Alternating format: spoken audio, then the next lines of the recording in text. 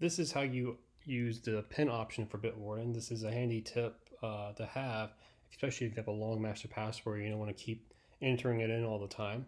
But keep in mind, this pin is only for this machine. So if you remove the plugin or log out, you will have to enter your master password again. So make sure you write down your master password and make sure you do not forget your master password, because the pin is not a replacement.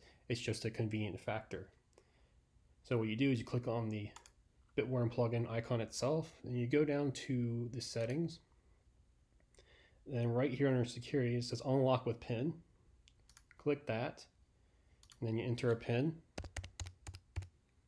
It could be a number, it could be a sentence, it could be however long you want. It could be a special character, it could be a word. But wherever you see fit, choose what you want. Then you have the option for a lock with master password on browser restart. I highly recommend keeping that. But if you want extreme convenience, uncheck it. And once again, this is not a replacement for your master password, so do not forget your master password. Make sure you write down your master password, keep it somewhere safe. But this is extra convenience. And then you hit the submit button, and there you go. So next time the extension locks, I have my set for never, but I'm going to do immediately.